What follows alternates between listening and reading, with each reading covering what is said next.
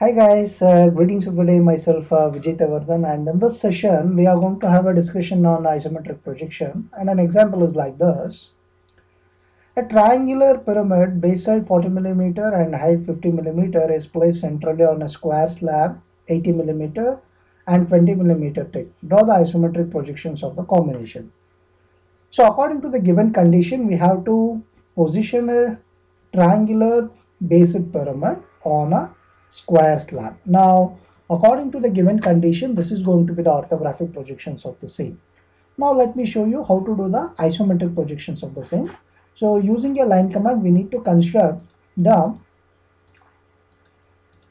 square slab first, and using 0.5 mm thick and a continuous line. So we will construct the 80 millimeter square first. So 80, 30, 80, 150, 80 minus 150, 80 minus 30, I'll get back to the first position.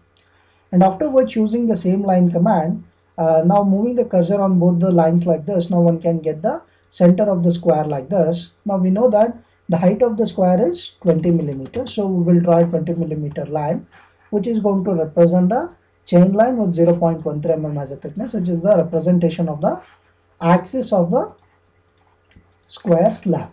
Now using a move command, switch on the copy of move. Move the square from the bottom base to the top base like this.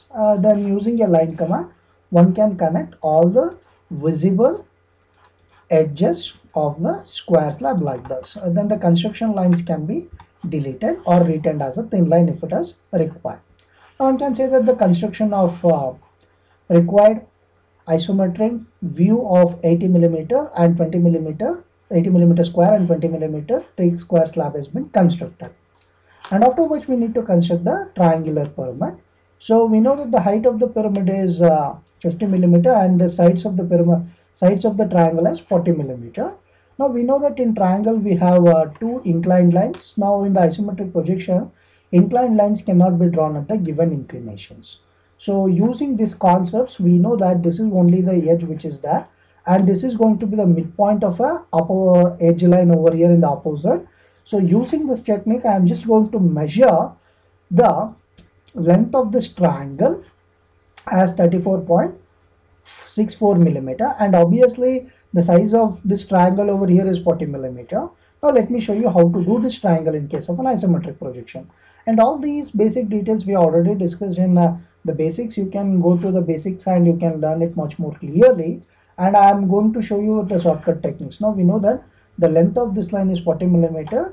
So now I am going to make this line as 40 millimeter at an angle of 150 degree. And afterwards, from the midpoint to here, this line is supposed to be perpendicular to this line at a distance of 34.64. Using the midpoint here, let me enter 34.64 and an angle is 30 degree. Now you can see that I am going to get the required triangle like this.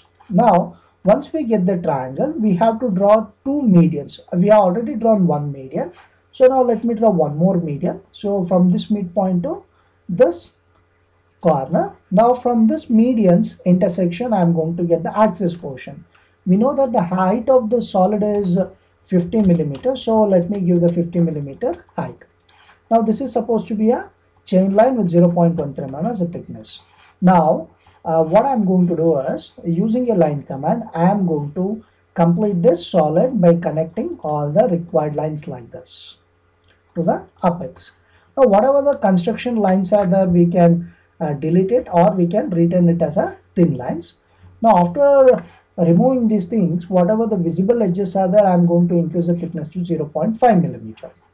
Then selecting the entire figure of the pyramid, using a command called as move, switch off the move copy, then move this pyramid with respect to the bottom end of the axis, which is supposed to be portion on the top end of a axis of square slab like this.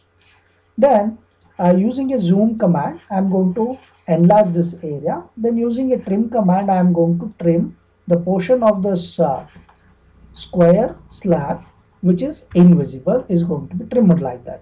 Now one can see that the isometric view or isometric drawing is completed. Selecting that whole figure, using a scale command, we will reduce it back to the isometric projection like this. Now one can see that the isometric projections of the given combination is completed in all aspects. Now, if you're having any sort of doubts, you can feel free to contact me at any point of time.